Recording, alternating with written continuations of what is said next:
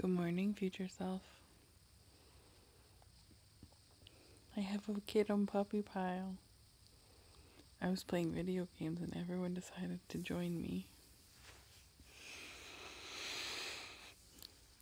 All the humans are still asleep, so the fuzzy animals are playing video games in a pile.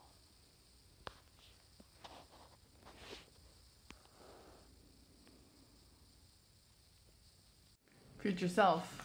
If I invented microwaving your watercolors while they're wet to dry them quicker, so we were gonna try it. This is my wet one, and it goes in the microwave. How long did you do it for? I used it for like 10 seconds at a time, but that one might want to have a good 30 seconds to get crispy. Crispy watercolors.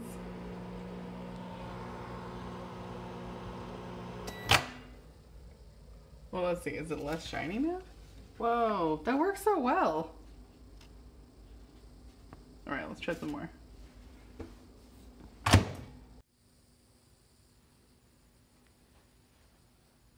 Hello, future self.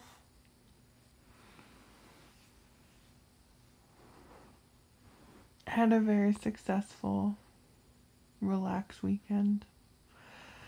Vi and I just played video games, and I cooked, and Steve cooked, and there was painting watercolors.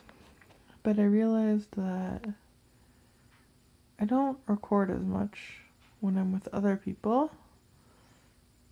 Well, Steve, I record with Steve, but I don't record as much as when I'm with my friends as I do when I am alone. And part of that is to protect their privacy, because this is a public document. But part of it is like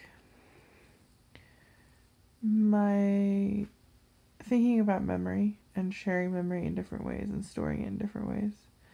And because I can't remember my life on my own, when I'm alone is the most important time to be recording. My thinking is the most important thing to record in this documentation format. But when I'm with my friends, that experience is stored in the group mind. Like, Vi and Steve have all these memories of stuff we've done together over the past, 8 years, something like that, 7 years, 6 years, I don't know. A number of years. And that form of storage feels more... so many words I could use here, none of which seem to fit very well. Seems more sacred, seems more traditional, seems more valuable, seems more something. But it seems like it is important to rely on the transactive memory of my friend group in social instances, and to rely on my technological transactive memory in instances in which I am alone. So yeah, that's why you don't see, Vi or honor other people a lot in these videos. Future self. I hope you're still friends with all these people. These are like your bestest friends in the world. So go to them and ask them about times that you have spent together, and feel confident in relying on that form of mediated memory, the mediated experience of remembering yourself through other people. So yeah, bye future self.